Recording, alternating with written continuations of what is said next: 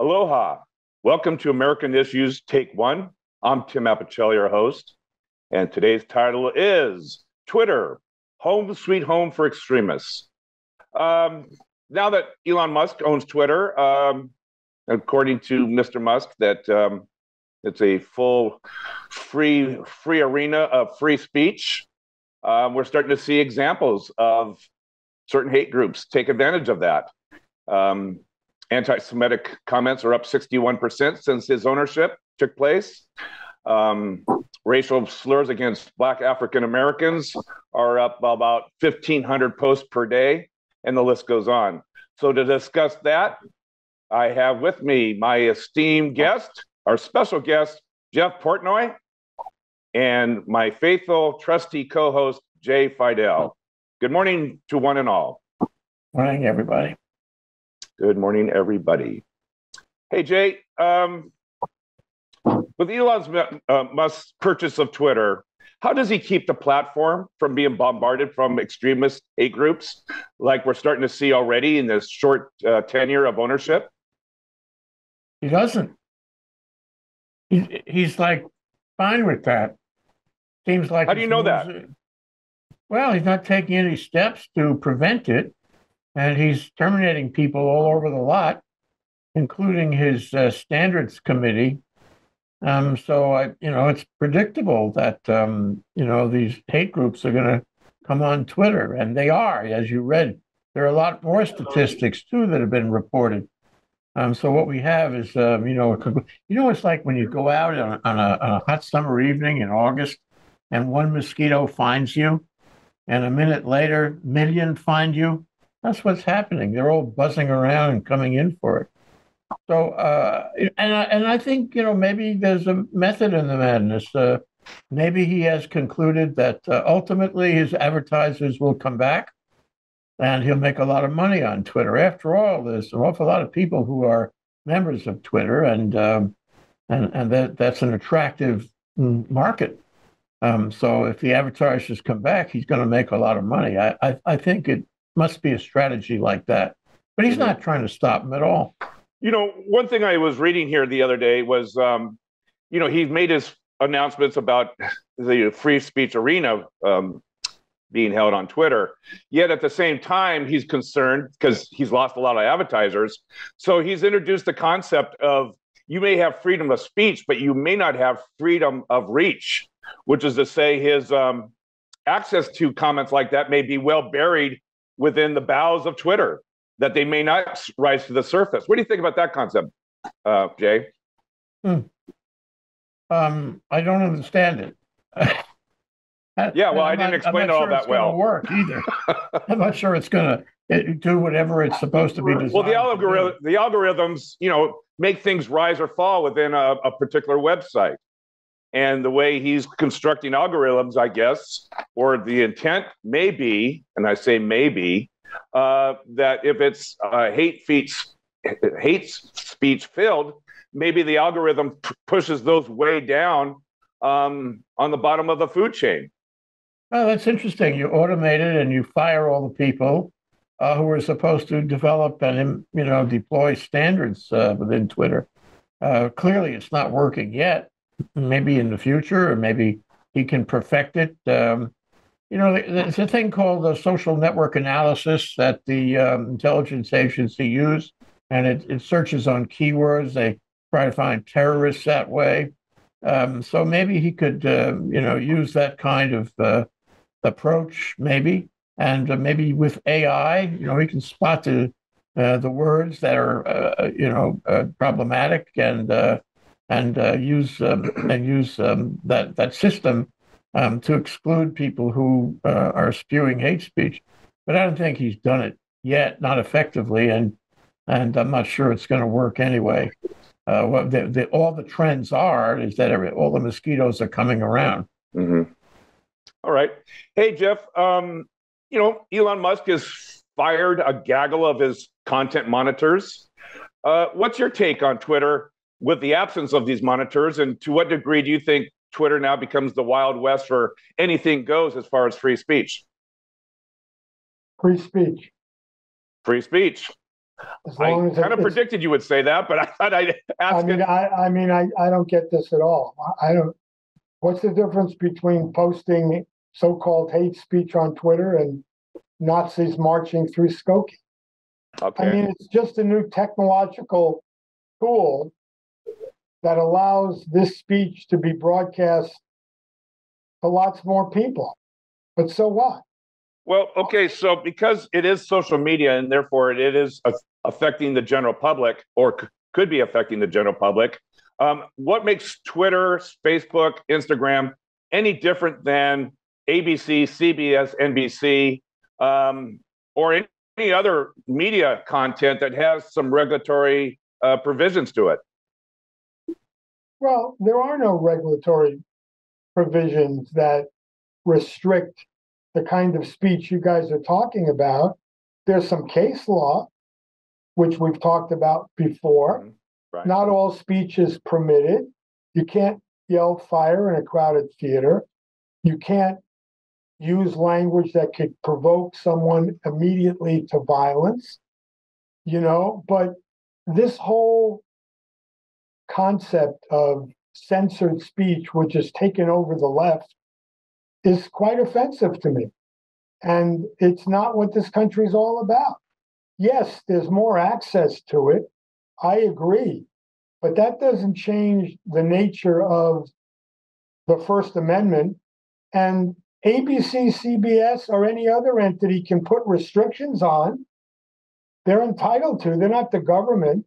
So they can say, we're not going to allow this or that. I got that. But regulatory prohibition on Twitter or somewhere else, I mean, I'm not a Musk fan, and I think he has other things in mind.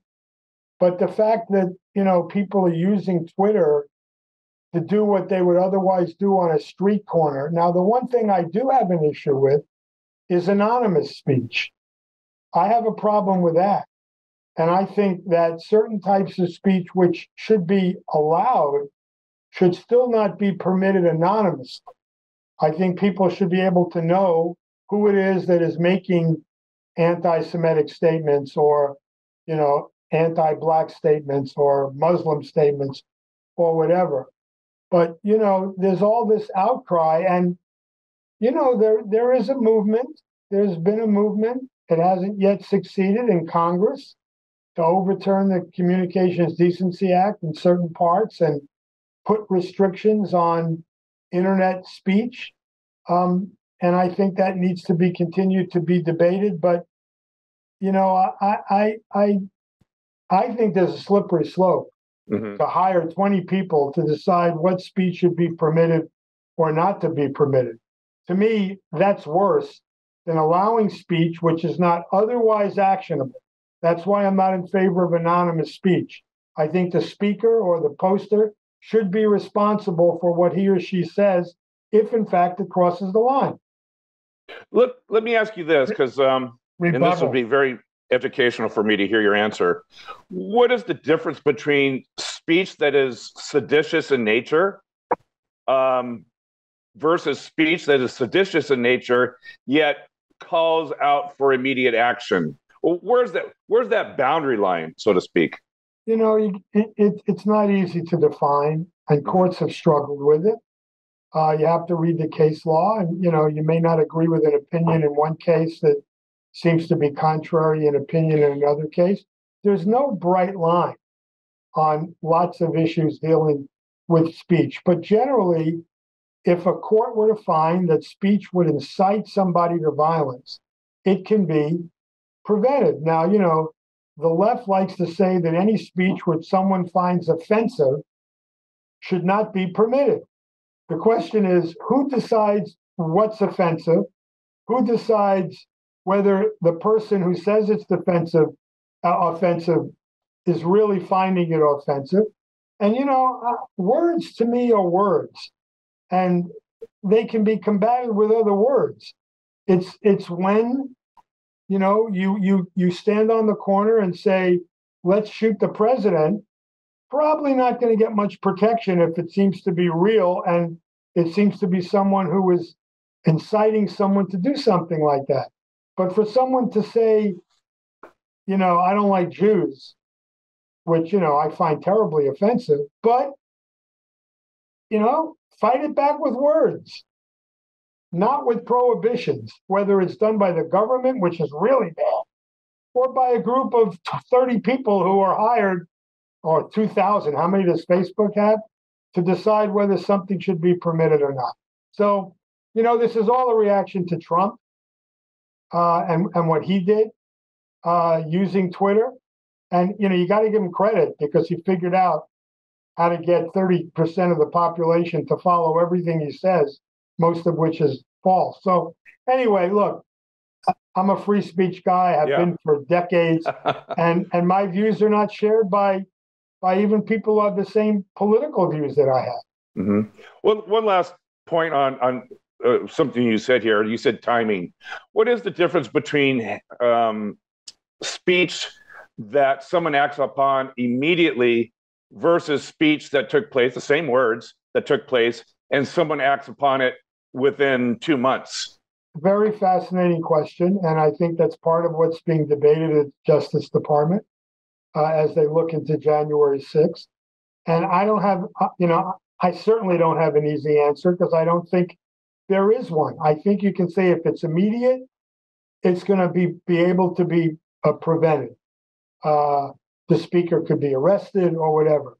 But if someone says something today and someone acts on it 2 months from now, there's no way to prevent that other than to stop it from being said in the first instance. First place, yeah. And I just think it's a slippery slope. I mean, I challenge anyone to define what's offensive speech unless you define it as something that makes somebody else feel less worthy versus threaten, really threaten. So it's a tough conundrum. Yeah. Okay. Thank you for your answers. I appreciate it very, very much. I wouldn't disagree with a lot of what Jeff says. I mean, the First Amendment is sacrosanct.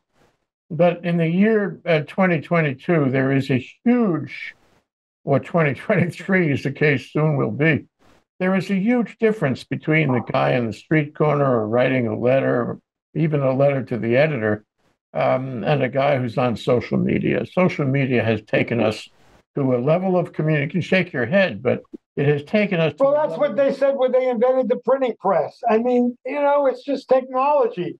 What about the printing press? And people were able to print 10,000 pamphlets versus a guy on the corner screaming to two passerbys. Come on, Jay. What I was saying... go ahead. I'm sorry. No, I've lost control. You're used to it. You're used to it by now. Yeah, I know. That's true, Jeff. By all means, Jay, please technology continue. now goes far beyond the printing press. Technology. Go ahead, interrupt me. No, I don't want to do anymore. The technology goes global, and the technology we know is being read by people as their sole source of information. They take it for gospel. Trump didn't start that, but he certainly exacerbated it. And so what we have now is a sort of communication mechanism that we have never had before. We have the ability to reach the whole world off our phone, standing on a street corner. That's different than, telling passersby you want to do something bad. The other thing we have, and we talked about this a show or two ago, is the notion of stochastic. Stochastic is the dog whistle thing. But I don't have to say that you guys should all go out and do an insurrection. All I have to say is that you should be mad, you should be angry, you should fight like hell for me, for democracy and all that. If you say, well, it has to have a name on it, it can't be anonymous, that doesn't solve the problem of some guy standing in front of the Capitol building and saying, let's fight like hell. And you don't have to say, get your weapons together. I'll meet you in the rotunda and we'll shoot the place up. You don't have to say that. You can use the dog whistle, and that works. It has worked, and it will work. So we're in a different place, Jeff. And as much as I also like the First Amendment, think the country is built on it, I am very worried about that. I'm worried that Congress hasn't really developed an understanding how social media works. Social media hasn't developed an understanding of its power. And you know who's getting the idea? Uh, uh, it's Twitter. Twitter is getting the idea, and Twitter is he didn't buy it for a drill. He bought it for advertising revenue. He bought it to expand his marketing group, his marketing area, and he is doing that. I suspect that even though the initial reaction is negative, and like people like ThinkTech don't want to hear what he has to say, don't want to participate in Twitter. The fact is, every day I get dozens of messages from people who do participate in Twitter. And I don't trust any of them. Some of them may be correct, but a lot of them are misleading. So, what we have is a new world. And what we have is the autocrat's best tool. Musk is going to make it that way. He is making it that way. He offered it to Trump. Trump hasn't fully accepted that, but I guarantee you guys, and I'm willing to bet a pizza on it, in 2 or 3 weeks' time, Trump will relent and he'll come back on Twitter because his, personal social media platform isn't going to do what Twitter can do. You cannot restrict speech. What I'm saying is that I would like to see Congress get better informed. I do not know the solution. The point about AI and spotting, negative words, using social networking analysis, that's probably a part. What's a negative word? Sorry, what is the negative word? I can't use certain words. What? I have a combination of words. This is exactly what the intelligence agencies do to catch terrorists. So if I say I'm going to blow up a building, now you're talking about something totally different. But you have 30 people sitting in a room. Why don't you let Jeff go on, and then I will go. Okay. I'm done. Go ahead, Jeff. You cannot restrict speech based upon the hurt feelings or the lack of mental capacity of the listener. I'm sorry.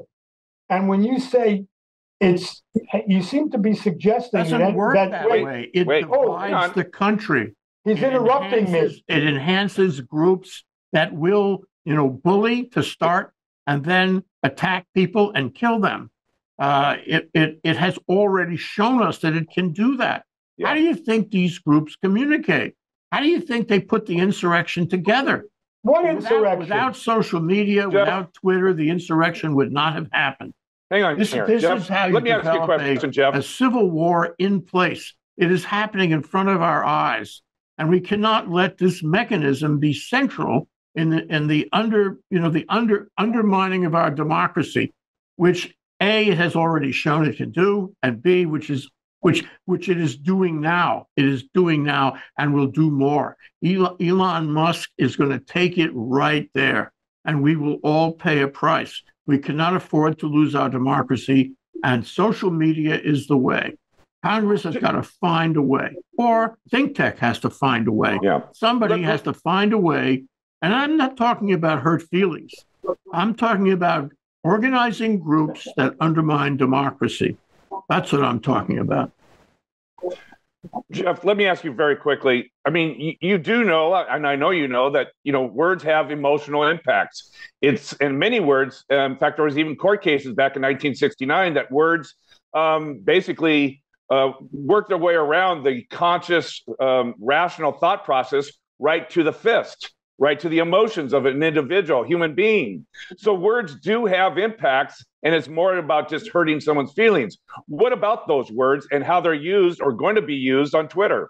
Mr. Fidel, in his rant, used an early example. It was a long time ago because I think he was clear that I don't feel that I ranted anything, but I do feel there are those among us who engage in rant right here on ThinkTech. Go ahead, Jeff. We know what you're doing. No, we don't. Not yet, but we're going to figure it out. Go ahead, Jeff. He early on, I think it was an hour ago, used an example of let's get angry. That's the example he used. He would like to prohibit someone from saying to a person, let's get angry about the state of our government. That, in Jay's mind, is an insurrection. He said it. He didn't put it together that way, but that's what he said. That's crazy. Of course, every day people go, let's get angry about the governor, or let's get angry that we don't have, rail. Or, I mean, you're trying. You will have to agree with me that the country is divided.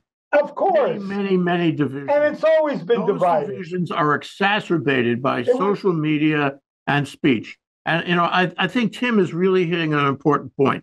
Tim's not allowed to speak. Go ahead. Not yet. Sorry about that, Tim. I'm trying to help you, Tim. Language has power. Yes. Dog whistles have power. And you're a lawyer. Every word counts. Yes. And you can string them together to have the desired emotional effect by the listener. Yes. And that's what's happening here. Now, and so what? Your theory about the First Amendment, it may be a little dated. I'm not saying you're dated, Jeff. I'm just saying that your theory about the First Amendment may be a little dated. What is my theory? Is that we should all get into the, what do you want to call it, the community conversation. And if somebody says something that we don't like, then we should respond to it. I don't know about you, but I don't have the time for that. I don't think any of us have the time to spend on the street corner arguing with essentially millions of people. I think that's so impossible to reach a balanced result. It's so impossible Jay, to reach good policy. Last time I checked, you were not storming the Capitol. You've read the same words. No, but I think what you're suggesting is I should get out there and for every anti-Semitic comment, for example, respond. I should go after that person. Sorry, Tim. I don't have the time. That's all right. My show's been hijacked, but that's all right. I don't mind. I love it. But barring that, I'd like to ask Mr. Fidel a question. Oh, please don't. Oh, yes, I am. Jay. You won't get a rant, though, I tell you now. I guarantee you won't get a rant. So here's an observation I've been making, or I have seen performed like a maestro by Donald Trump, is he makes an inflammatory statement, a hateful statement, hate speech, I don't care what you want to call it. And then he walks it back when the reaction from the public is severe. He walks it back by saying, haha, just a joke, just kidding. So let me read Marjorie Taylor Greene's statement. And she did the exact same thing. She goes, I want to tell you something. If Steve Bannon and I had organized that January 6th, we would have won. Not to mention, it would have been armed. And then when the reaction was severe from media and everyone, she goes, don't you guys know sarcasm? I was just kidding. What do you think about that technique on free speech? Marjorie Taylor Greene is a member of Congress. That's correct. Because the voters in her district put her there. Right. We've talked about this before.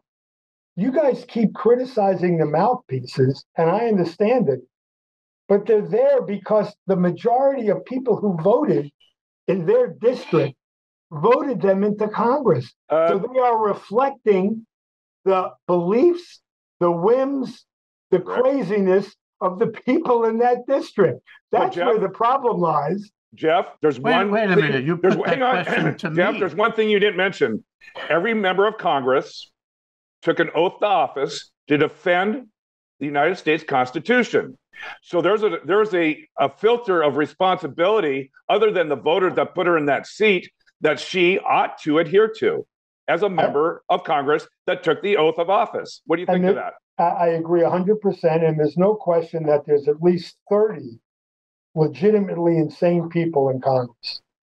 Legitimately crazy, probably are very close to actually having themselves thrown out of Congress. Of course, it won't happen because they protect their own unless they're caught with a 9-year-old of the opposite sex. And even then, they're not likely to get thrown out. What you're saying is there's no way to stop her. That she can. No, there is a way to stop her. Run somebody against her that the majority of voters are going to vote for. I got to say, that's not going to work. That's not going to work for any of those 30. Thanks for an idea that will not work. Okay, Well, Jay, the let me ask problem you is there this. has to be a code of conduct for members of Congress, and Correct. I somebody think has to so, enforce the but code that's of just me. conduct. Jay, And what nobody about the is technique enforcing the of code of conduct? what about the technique of making seditious-like statements? I didn't say seditious-like statements, and then walking it back saying, "Can't you guys take a joke?" What about that technique that Donald Trump mastered quite well? Well, there should be a code of conduct. And let me say that if I cry fire in a crowded movie theater, and then I say, wait, I was only kidding. I was only kidding, you guys. It was sarcasm. I didn't mean it. Does that get me off the hook? No. I really Or say bomb on an airplane. Just kidding. Just kidding. That's not going to work. Yep. But I think we have to have a code of conduct, and if somebody crosses that line, and we three have not determined where that line is actually, but there is a line and should be a line, and somebody has to draw the line and enforce the line. Right now, we don't have that, and so I have no question. I agree with you 1,000% that she should be at a minimum censored. All right, not because just of this statement. That's not going to happen. Well, then blame the majority in the House of Representatives. What do you want? Who do you want to make that decision? I don't know, Jeff. I just know we need a system here. Now, yes, you can say that Congress should find the line and force the line. They didn't have it. But they're not going to do that. They didn't do it with Joseph McCarthy. Elon Musk is clearly not going to find the line. And there are going to be people on Twitter who call for the most outrageous divisiveness in our country and break our country up. Let me say also that we must remember that Vladimir Putin has all kinds of tools. How did we get to him?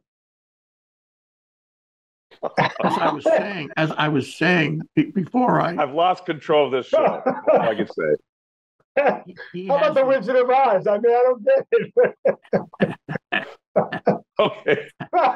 Jay, finish up your comment. I'm going to go to Jeff, and then we've run out of time. Go ahead. Master at using social media. You guys know this. And he has used it, from January 2017 on forward to turn Americans against Americans. He's an expert. He's got a building full of technology guys in Moscow who do this, not only in the United States, but elsewhere. And he's proud of it.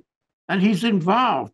So I say, oh, okay, well, you guys, you don't want to talk about Vladimir Putin. It's not really relevant. Okay, it is relevant. But what's interesting about it is that you can be Vladimir Putin and you can achieve divisiveness using social media, which he does. Nobody will argue that, not even Jeff. They could have used radio too, and they did. It's just a new technology. They are using radio. Well, maybe we should do away with radio then. That's the next show. Oh, okay. Jeff, yes, we've run out of time. Oh, my God. I want to know how many minutes he used versus how many minutes I used. Who has the clock? The next show, I'm going to dedicate 28% of the show just for you, Jeff. What is your last question? Aren't you doing that already? My last question is the following. Yes. Okay, so I'm going to take a guess here that you probably won't have an issue, but to Jay, the question I asked Jay, what do you say about seditious talk that is walked back when they get a strong public reaction by just saying it was a joke, it's sarcasm? I don't agree with that at all, and I think if it was seditious, you ought to be prosecuted. All right. If she says it's a joke or not, you guys have given two prime examples, and clearly it wouldn't work, right? Saying you have a bomb on a plane, and then when the marshals come on going, I was just kidding, or yelling fire, and then after everybody runs for the emergency exit, say, I was bored with the movie. I mean, it's no different. So I think... I assure you that you could think of words as I could, as Tim could, that would have the same effect as a straight statement of sedition. And that's what Trump did on January 6th. If you take the individual words, it doesn't amount to sedition, but if you take the whole package, and Ari Melber has made this case on MSNBC, his state of mind and the relationship, stochastic relationship he has with his followers, it turns into a statement of sedition. If there was proof, and I believe there is, forget the storming of the Capitol. That is not the purpose of what occurred. The purpose was to stop the legitimate swearing in of a new president and the timely transition under our Constitution. That's the act that I think is actionable. They didn't just storm the Capitol because they were unhappy with the weather. They were trying to stop a lawful activity, and that's what those Proud Boys, girls, got convicted of. And I agree with that. So the seditious activity, in my humble opinion, is not trying to get into the building. That may be trespass. The seditious activity was what the intent was, which is actionable. Would you indict Donald Trump for January 6th? No. Whoa. Would you want to indict Donald Trump? I don't think we have to worry, because I think you should get indicted for something that's much clearer and easier to prove. And that's taking classified documents. Yeah, it's easier. Slam dunk. It's a slam dunk. And mixing it with his Macy's bill. That's what I. He doesn't shop at Macy's. He doesn't know how to shop. Wherever. He has people that do that for him. All right, we have run out of time. No, how could that happen? I do not know, Jeff, but we're going to investigate that after the show. I would like to ask Mr. Fidel for his last thoughts and comments pertaining to this topic or any other topic he may think of. I thought you'd never ask. I am very worried about Elon Musk. I'm very worried about Twitter. I think he has no interest, no concern in trying to hold negative speech down, incendiary speech down, divisive speech down, and seditious speech down. And he is not going to develop any systems. He's throwing his systems out. So we are going to take the full thrust of what social media can do to us. And one of the questions you raised, Tim, is are other social media companies are going to follow? Are they? And the answer is, if Twitter makes a lot of money, they're going to want to make a lot of money, and they may very well be, and they may follow a culture that allows and encourages exactly that. So somebody has got to step up here. Somebody has got to recognize that we are living in 2022 when the technology has a different effect than it did before. All right. Thank you, Jay, very much. Mr. Portnoy, would you like to have the last word? No. Would you please have the last word? I think any legitimate listener understands whose position here is correct. And I don't see any need I'll to agree with that. I don't have any need. Look, the only thing I agree with Jay, not the only thing, but is that the new technology makes it easier to get your message out to more people. They said the same thing with television. They said the same thing with radio. They said the same thing with the printing press. They said the same thing with the Pony Express. We've heard it for decades. And so, yes, the new technology makes it easier, but it doesn't mean that there should be restrictions on speech, which is otherwise constitutionally protected. I am done. Thank you. Well, that makes all three of us, because we've run out of time, Jay. Back to the Pony Express. Well, you brought up Putin. I have no idea. I'd like to quote that, but not going to. So I would like to say, I'd like to thank our audience for watching a engaging topic. And there's no one left. No one left watching.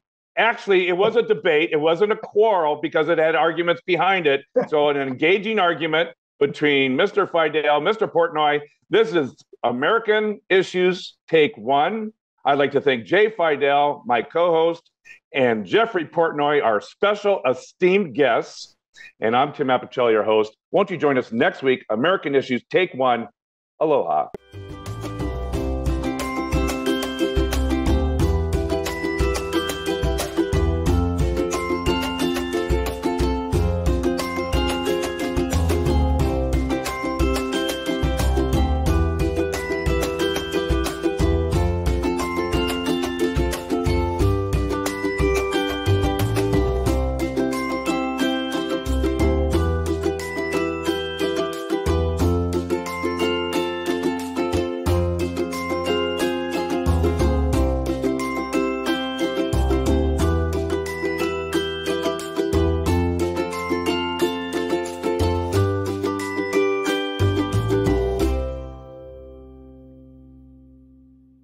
Thank you so much for watching ThinkTech Hawaii. If you like what we do, please like us and click the subscribe button on YouTube and the follow button on Vimeo. You can also follow us on Facebook, Instagram, and LinkedIn, and donate to us at thinktechhawaii.com. Mahalo.